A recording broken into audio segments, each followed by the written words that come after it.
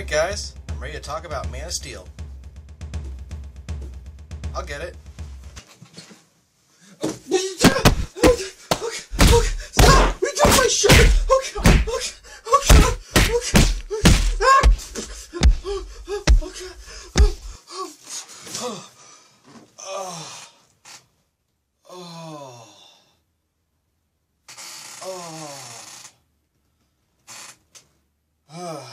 Guess a lot of people have a lot of problems with the movie more than I thought they did. So now, where the hell am I? Oh, that's right, I was wearing this last week. So, anyway, I wanted to talk about Man of Steel.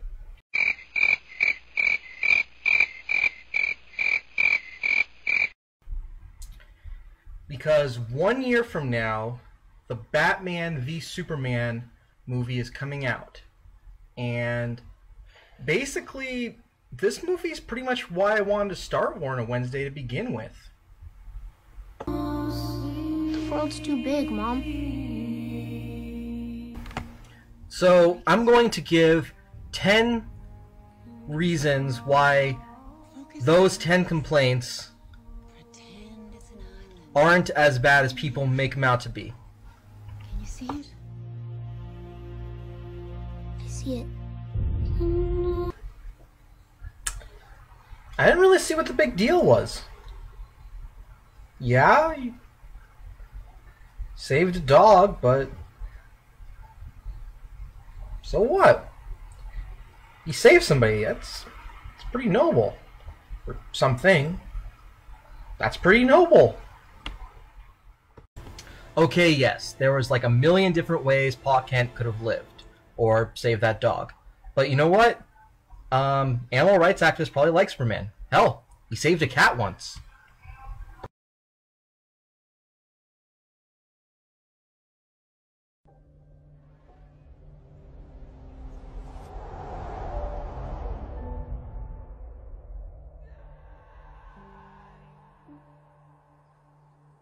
What was I supposed to do? Just let him die? Maybe.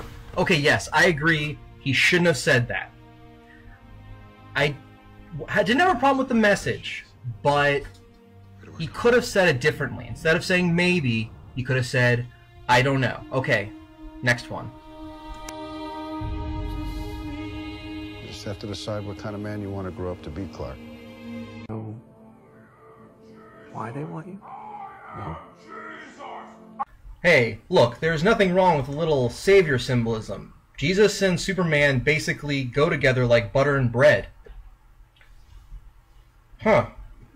Looks like, my red shirt's, like, been resurrected. Must be a Jesus symbolism. You have to keep this side of yourself a secret. Hey, come on now, there's nothing wrong with a Instagram-styled color filter. Maybe it's more like X-Pro or Lo-Fi, but why does everything taste purple all of a sudden? Okay, look, I had no problem with the choice of visuals they did. If anything, it makes it individual and unique compared to other superhero films. I welcome it personally.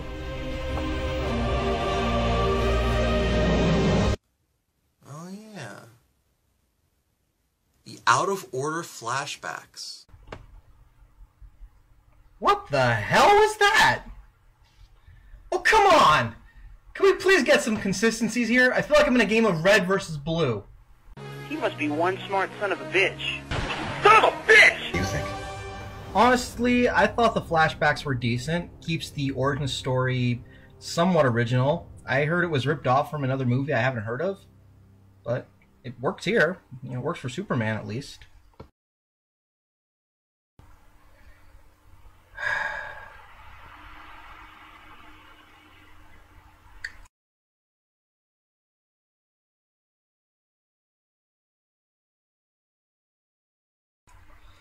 I completely agree. There was like no chemistry at all.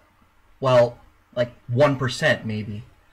So we'll see how that turns out in the Batman / Superman versus DC Universe movie, whatever you want to refer to it as now. I'm just going to touch upon this briefly because I need like a 2-week hiatus.